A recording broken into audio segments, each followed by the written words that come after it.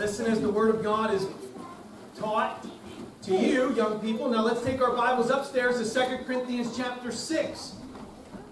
Open your Bibles with me this morning to 2 Corinthians chapter 6. Come out and be separate, the Bible says. This is Paul's burden from God to the church at Corinth.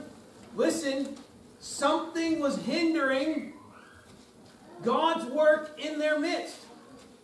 2 Corinthians chapter 6, look with me at verse 11.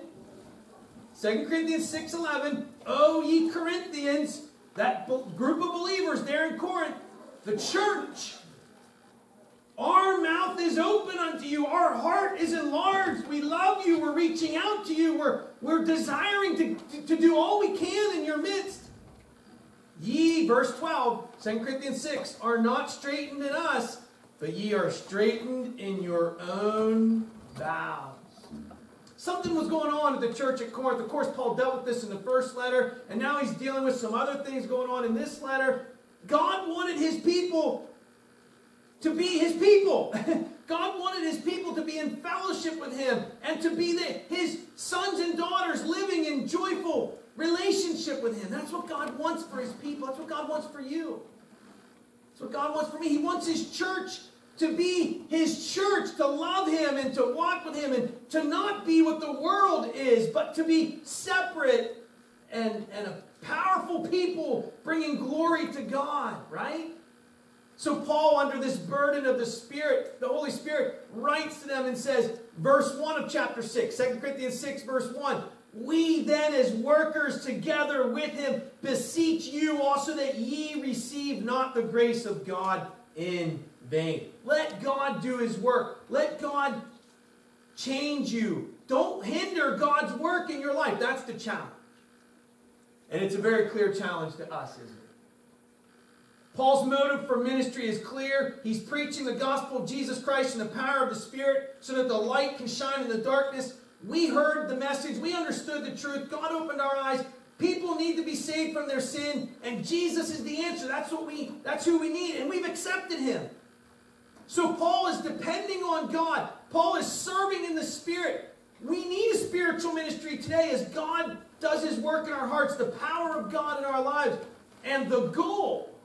All right? Paul's motive, his desire, the goal is to see God change our lives. God wants to change us.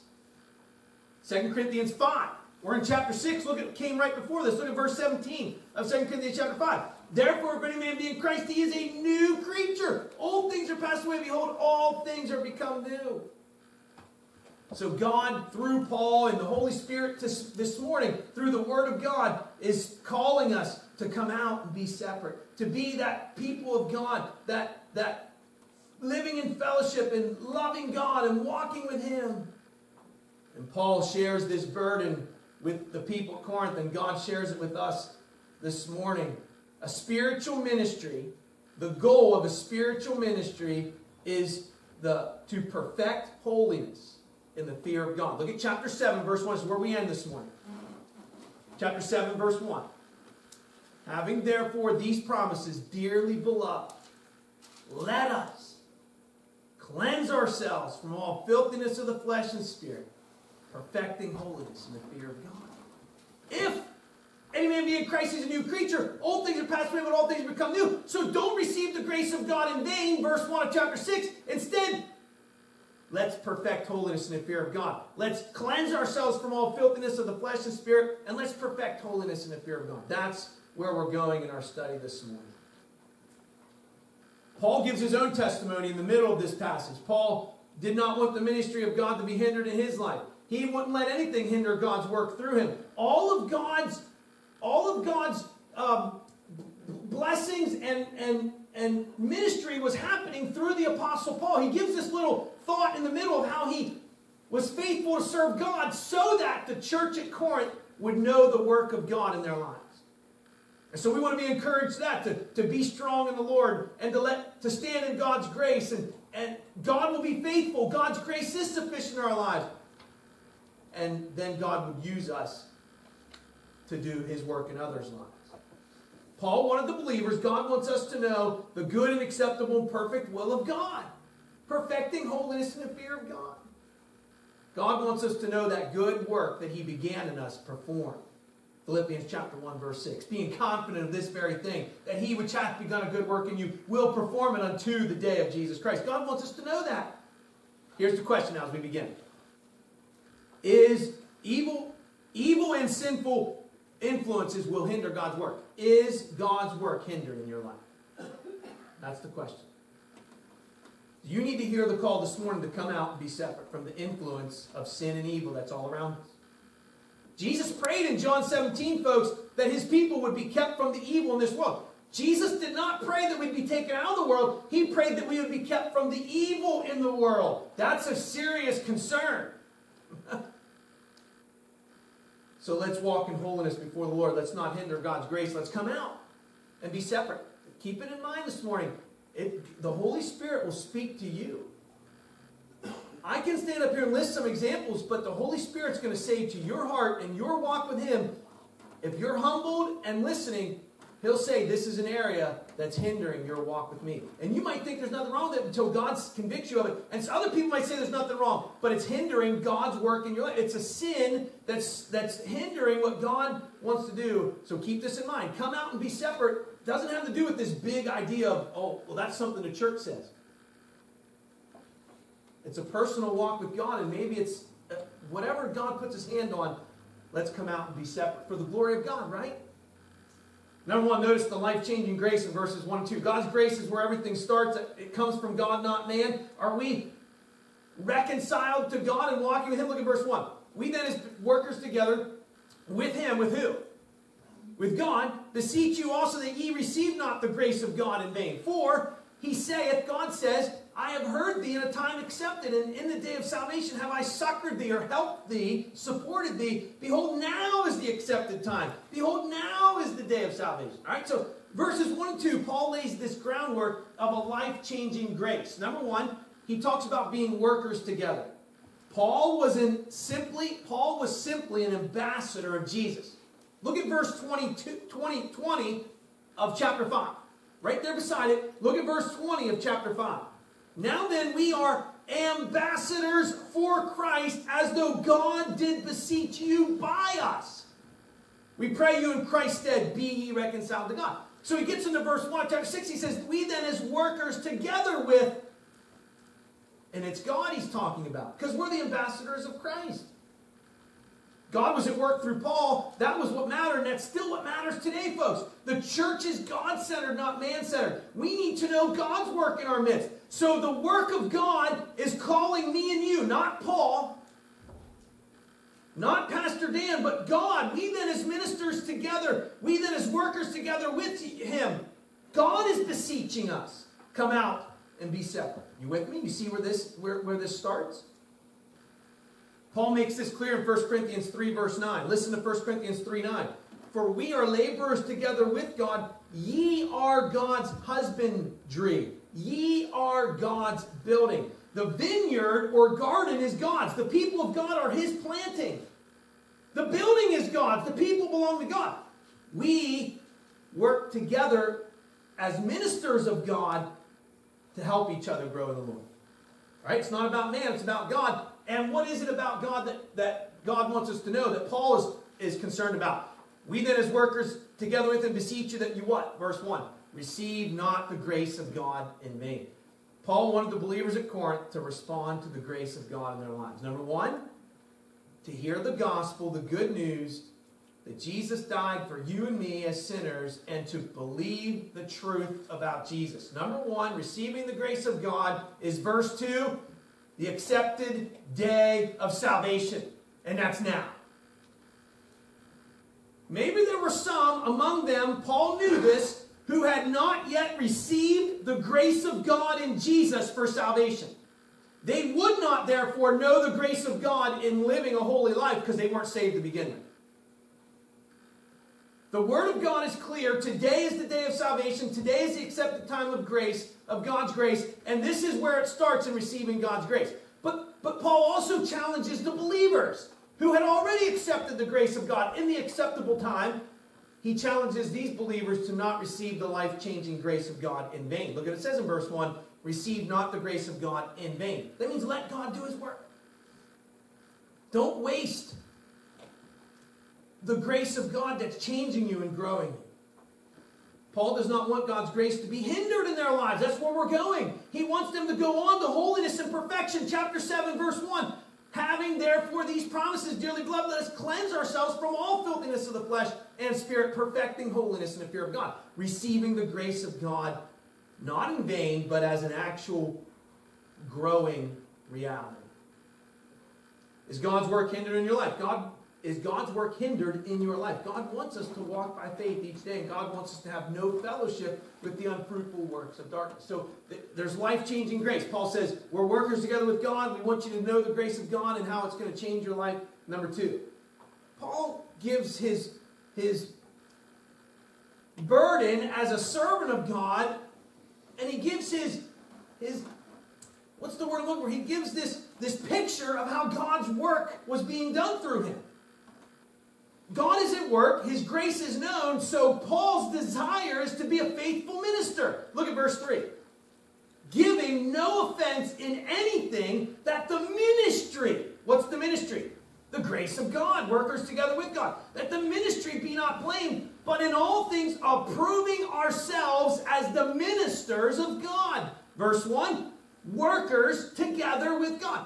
We don't want anything to hinder God's work through us. We want to be approved as the ministers of God. This is such an interesting passage. It actually deserves more time to give us Paul's personal motive in ministry, Paul's personal commitment to keep serving God even through the struggles.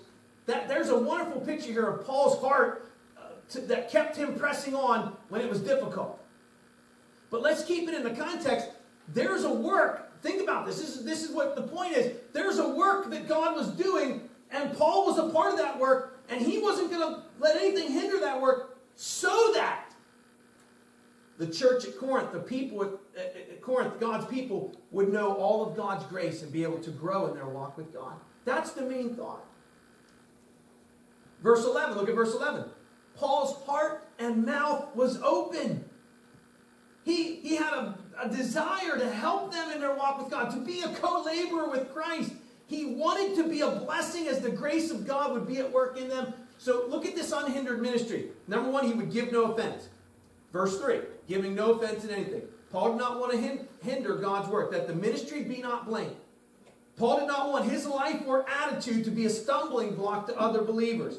He did not want to give anyone occasion to blame or speak ill of God's grace.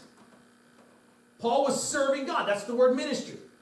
So he wanted his ministry, his service, to be blameless. He wanted to be a vessel that God's grace could flow through. It's a great question. Now again, we're not going to get into all of the depths of this for Paul, but it's a great question here. Is that how we live our lives? I want to be holy and set apart to you, God, for your glory. And then I realize that as I walk with you and your grace is at work in my life, I can have an influence on others. I can be used by you to influence others in their walk with you. Are we a faithful servant of God so that the grace of God's not hindered? Let's live in such a way that the grace of God is magnified in our lives. Not hindered, giving no offense. Number 2, he wants to be approved. So here's the positive. The negative is giving no offense. The positive is verse 4, but in all things approving ourselves as the ministers of God. He wanted to have a good testimony. Paul wanted to be a vessel where God's grace was actively at work. So the church at Corinth could receive through Paul the grace of God. So Paul would therefore be a faithful minister. He would not let anything hinder, and he would be approved. The approved life is one that is unhindered by sin in the world. Paul's message, come out and be separate, was already at work in Paul's life so that he could be a faithful instrument, a tool that God could use, a faithful servant of the Lord. The approved life is one that is unhindered by sin in the world.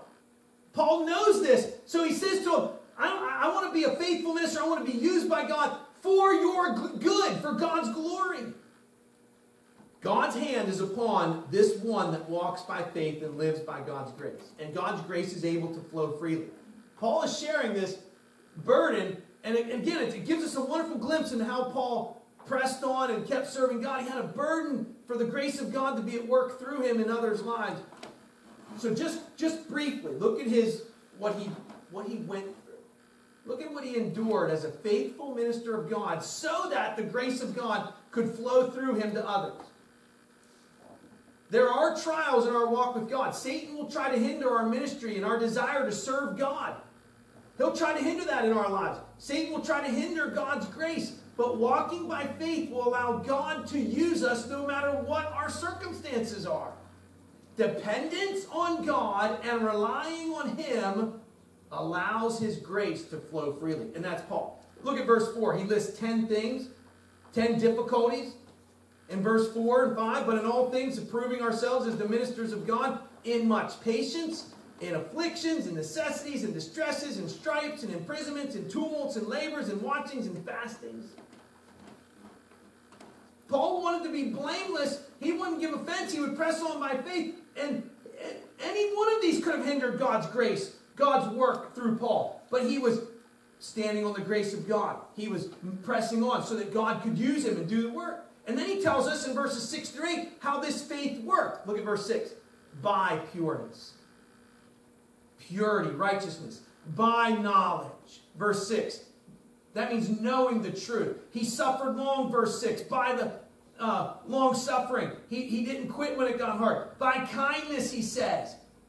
And then he says he had the ministry of the Holy Ghost. By the Holy Ghost, God was empowering him and encouraging him and strengthening him. He says in verse 6, love, by love unfeigned, a genuine love for God and for others.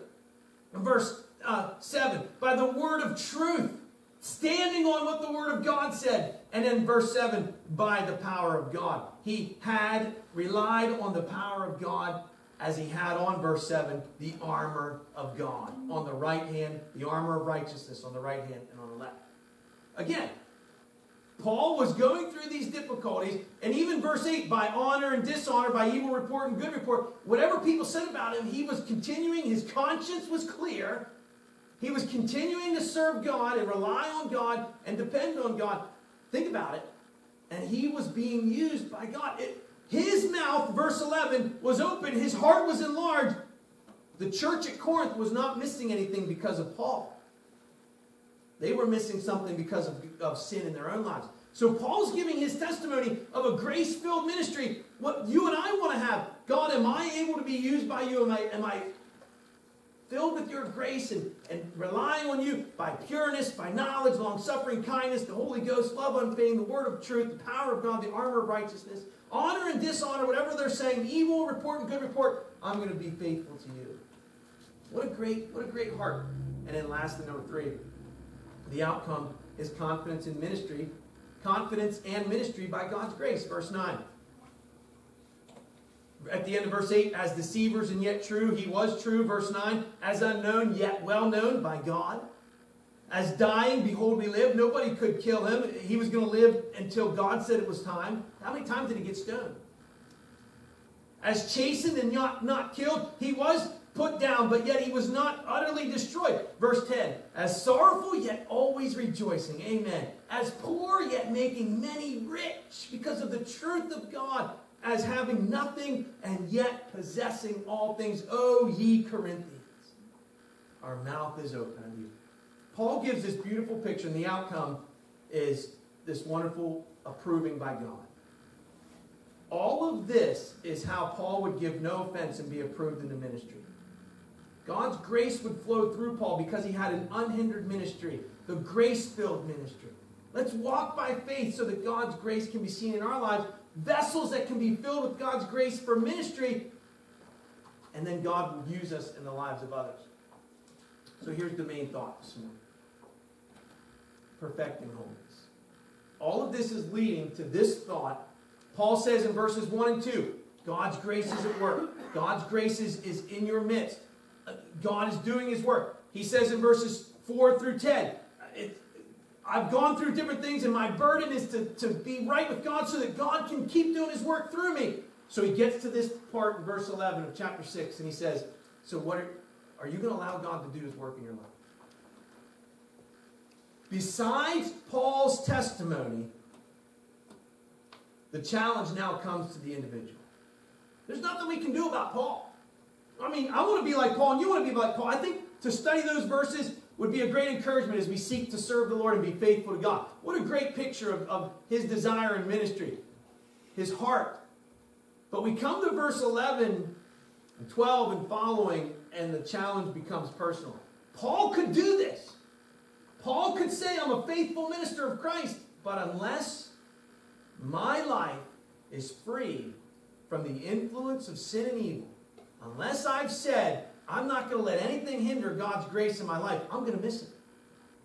God can be at work in all kinds of ways, in a fellowship of God's people, in the preaching of his word, in different circumstances that God's at work, and we can still miss it. Because it comes to a personal decision, a personal commitment. Verse 13, verse 12, ye are not straitened in us, but ye are straitened in your own bowels.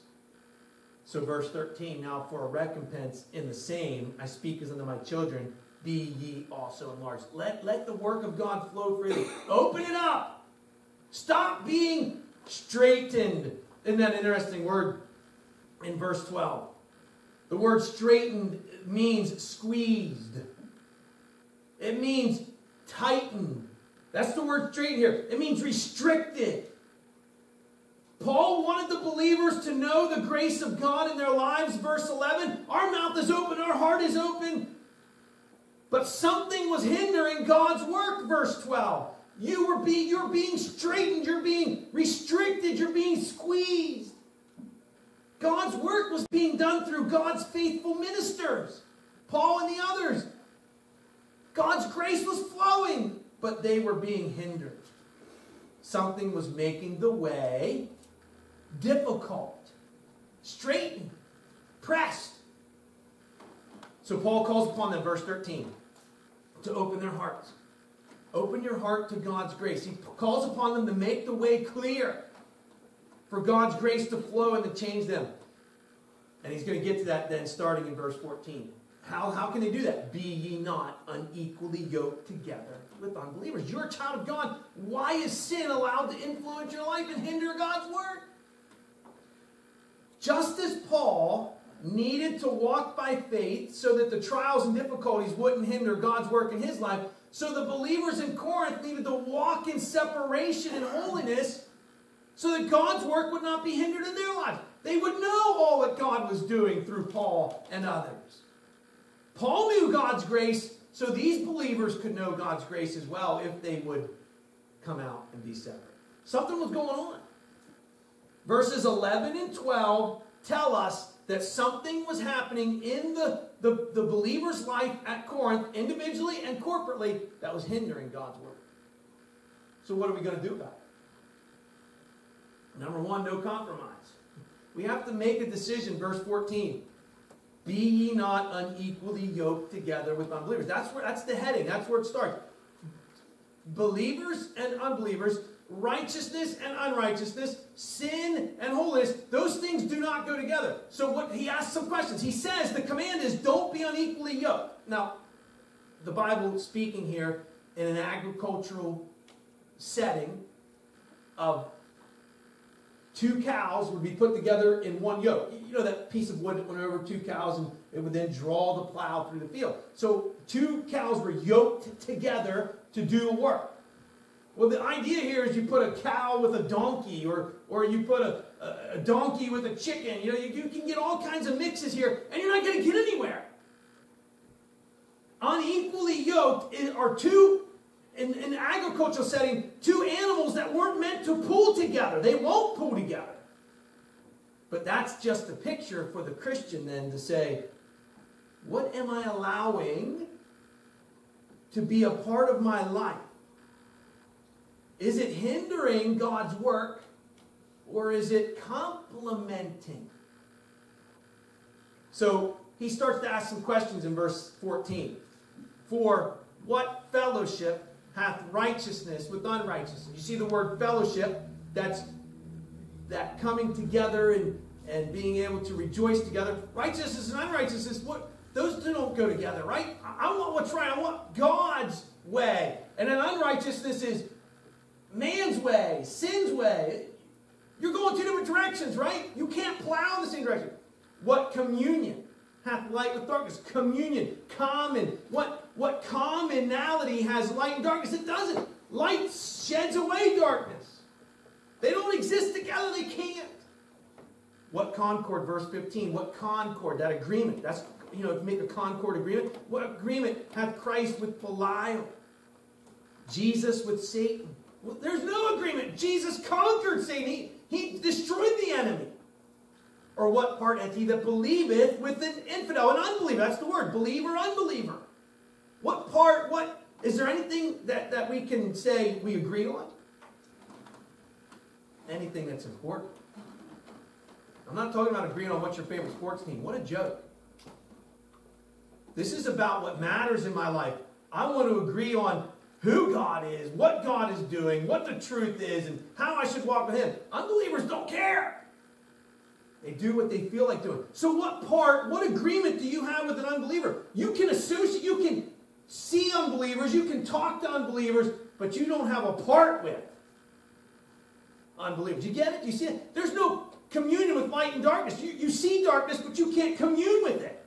If you do, you're not light. You don't have fellowship with unrighteousness if you love righteousness. You can see unrighteousness, but you don't have that togetherness with it, or you're in trouble. So verse 16, he brings it to an end. And what agreement hath the temple of God with idols? What agreement? What yes together can they say? Idols are totally against God. Idols are in the place of, right? In the place of God. And yet we are the temple of God. Paul sums it up in verse 16. For ye are the temple of the living God, as God hath said, I will dwell in them and walk in them, and I will be their God, and they shall be my people. That brings the sense to these questions, doesn't it? No compromise should be the reality of our lives because we are the people of God, verse 16. God is dwelling in us. We are His temple. The living God is in my life. So what part, what communion, what fellowship, what agreement, what concord can I have with that which is against God? We're the temple of God. God dwells in the child of God. God dwells in the church, the people of God. So sin and evil and wickedness do not belong. It does not belong in the corporate body. It will hinder God's work, and it doesn't belong in the individual life. It will hinder God's work. Our sanctification, the receiving of God's grace, verse 1.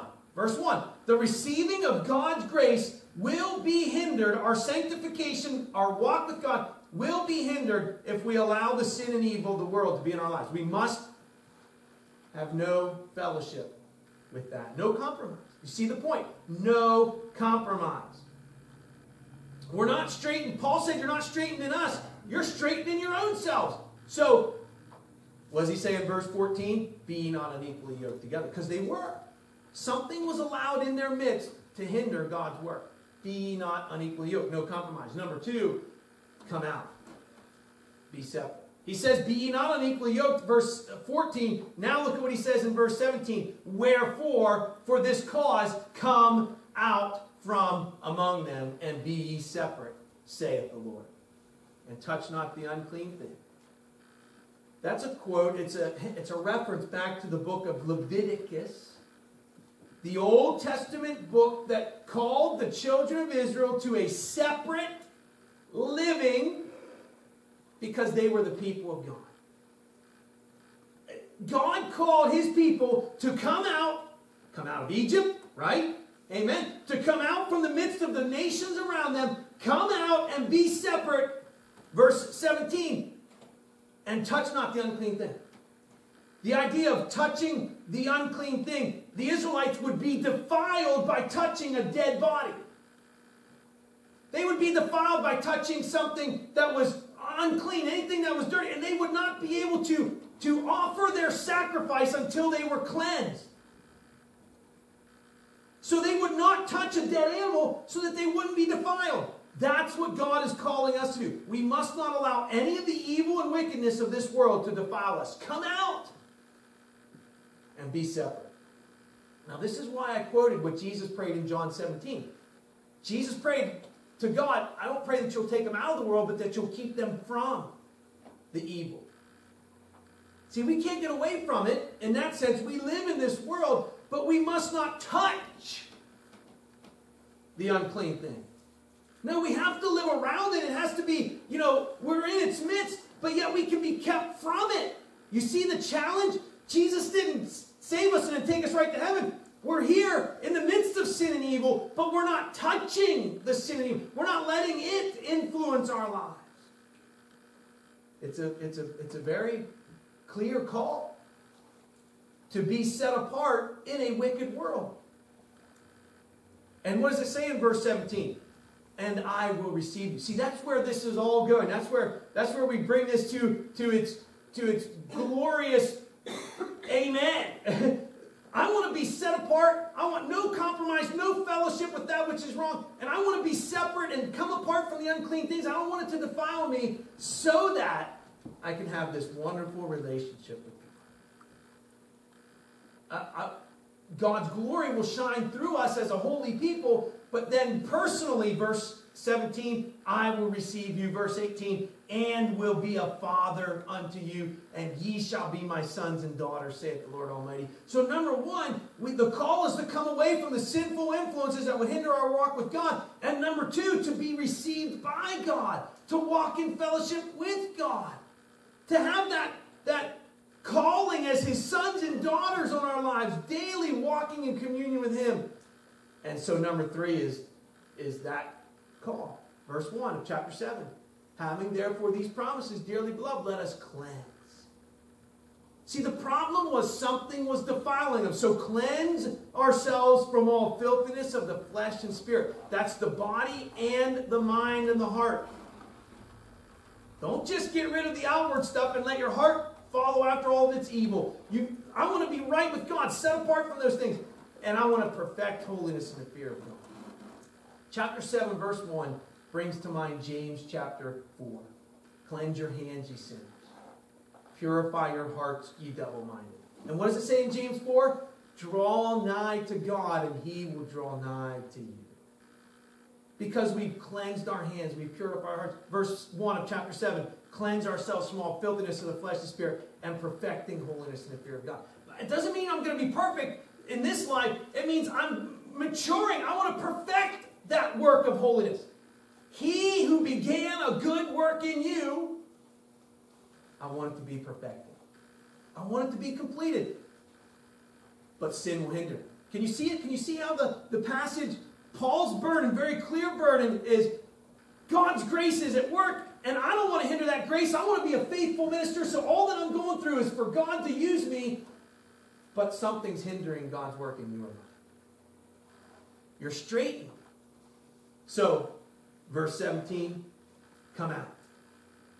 Have no unequal yoking. Come out, verse 17, and I will receive you. And so, cleanse yourself of all filthiness of the flesh and spirit.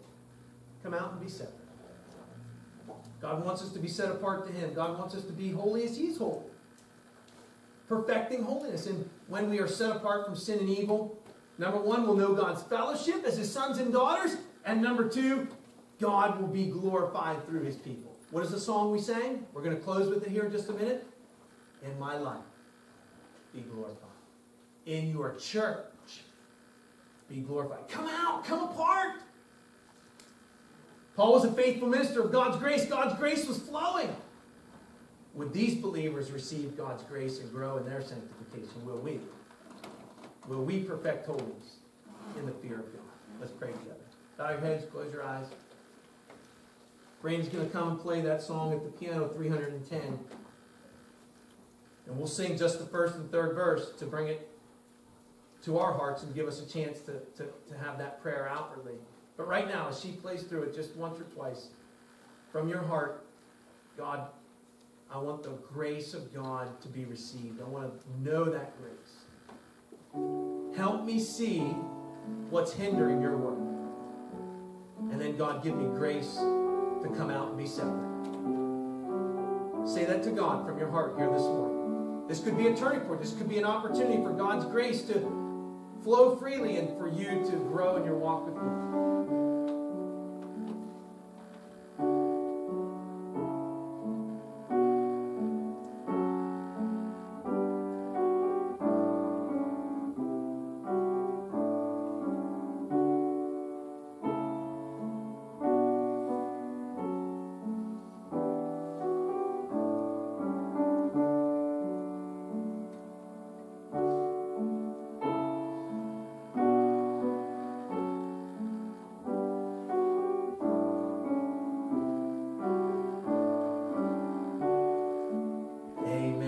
There's a word today in that song.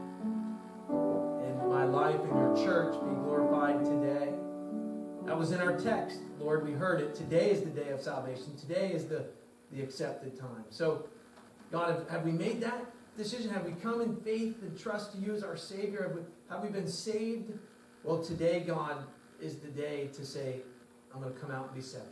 I'm not going to let sin anymore straighten me, hinder me. I'm going to be free in the grace of God.